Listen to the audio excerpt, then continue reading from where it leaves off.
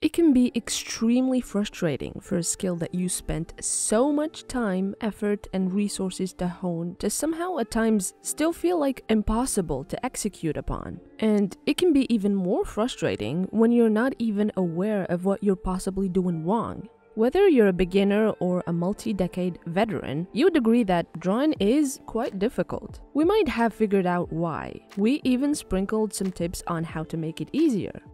First and foremost, we can agree that art is an illusion. No, seriously, all art is brain trickery, an optical illusion, if you will. When you break it down to its core, a drawing is only a series of two-dimensional lines, shapes, and silhouettes that, when put together, give the illusion of a cohesive form in a 3D space. For this thought experiment, we want you to imagine a cube. Now, imagine looking at that cube from above, from below, from a distance, and on a curved lens. Visualizing how an object would behave in a simple 3D space is already difficult enough. Now, try to imagine a dodecahedron. How would you even begin to translate that correctly in a 2D plane with only a series of lines? And it only gets more annoying when we start thinking of more complex organic shapes. A flower, a tree, a person, and so on and so forth. It's quite the beast to tackle, representing a three-dimensional object when you're only working on a 2D surface in the first place. But here, we don't only talk about problems, but we also believe in giving solutions. So here's a fun exercise that you can do in order to streamline this thought process. Try grabbing a picture of a subject, any subject. Then start by placing said subject inside a containing cube or a parallelepiped. After you start breaking down the more complex shapes, making that object into simpler ones, you'll be surprised as to how many things are just squares and triangles. This should definitely make more intimidating objects far more manageable. Moving on, and speaking of moving, sometimes your hand does things that your brain didn't ask for, as in the lines you put on paper are clearly not the ones you intended for. Yet that grubby finger pile, next to being a nightmare in itself to draw, refuses to cooperate. According to the Encyclopedia of Children's Health, hand-eye coordination is the ability of the vision system to coordinate the information received through the eyes to control, guide, and direct the hands in the accomplishment of a given task. And much like any skill, it's something to develop and work on. We can't give you much advice on this one other than take the time to train your eyes to spot and place objects with the correct proportions and spacing, while having your muscles memorize the necessary movements to confidently and cleanly create and place the lines in tandem.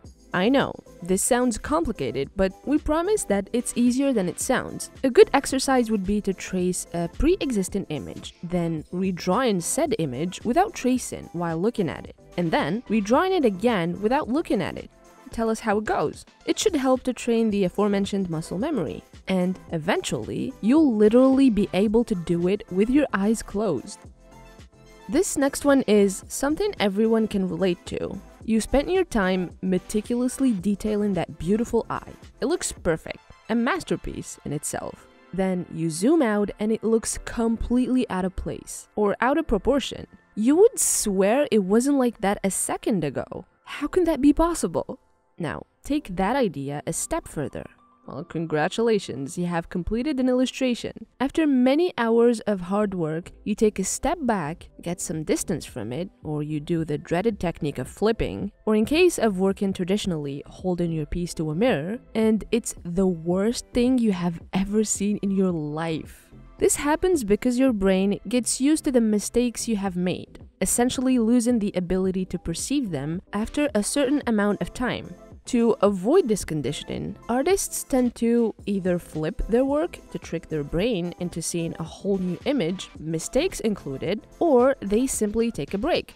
What can escalate this issue is the fact that humans are creatures of habit, and habits can be both good and bad. And getting rid of bad habits in art is as tedious as it is everywhere else. The point is, don't be complacent and work with intent. And intend to always learn and improve. It's all the advice we can give you on this portion.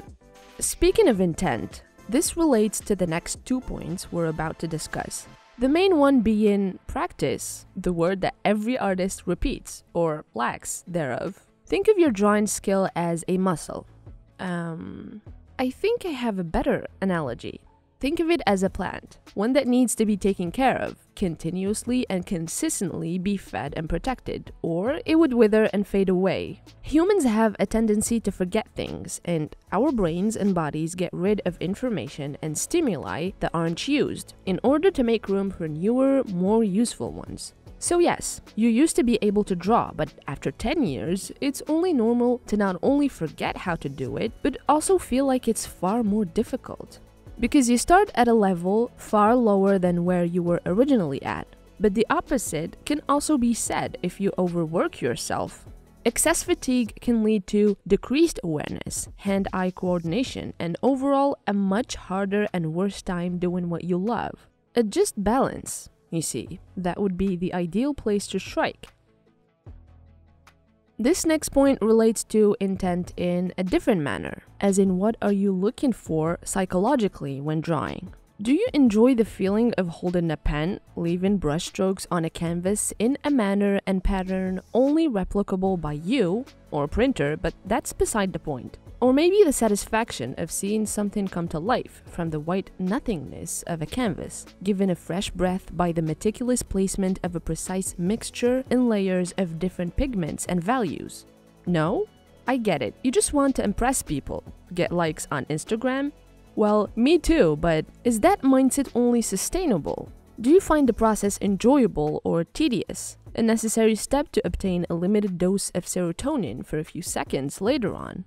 The technical aspects of anything can be practiced and honed. It's like a mathematical equation. Putting the same 3 lines in the same place will always yield the same triangle, but mental blocks are much harder to overcome, and with art, a medium that first and foremost is meant to communicate a thought or an emotion, the most difficult barrier to overcome is a mental one, which leads us to it's all in your head. Also known as the imposter syndrome. There will always be voices in your head telling you that you're not enough, that what you create is bad or not up to par with your peers, and that couldn't be further from the truth, trust me. You are your own worst critic. What we need to remember in this age of social media, where it's very easy to compare yourself to others with superior skill, is that what they share is their highlight reel, not the many failed attempts, countless studies and practice sessions that went into making that one artwork. You can't expect your first attempt to look like someone else's billionth, which is common sense yet so difficult to grasp at the same time. There's a process that goes into drawing the delicate muscles and folds that make a human hand. Yet we have this unrealistic expectation to nail it in one go and have it look a specific way, in a specific style that someone else has dedicated years of tedious work in order to master. Lastly, the human imagination is capable of great things, mostly far more than one can achieve in a single lifespan, let alone in one sitting, with only the intent of making a single illustration. So remember that everything takes the time it needs to take. Well, that was a bit heavier than intended there at the end. So we're saying that drawing is difficult physically and taxing emotionally. So why are people still so willing to go through that hassle? Well, that's a topic that we already covered in our Why Drawing is So Popular video. So check that out if you're interested. For now, we want you to keep in mind that if it was impossible, people wouldn't be making a living out of it.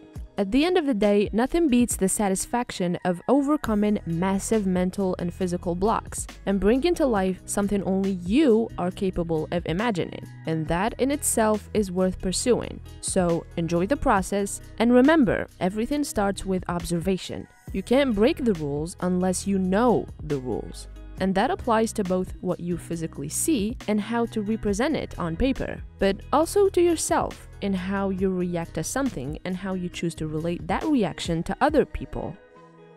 And that is it from us today. We hope that, if anything, this video has helped you to view drawing in a different light and maybe ignited that spark of passion.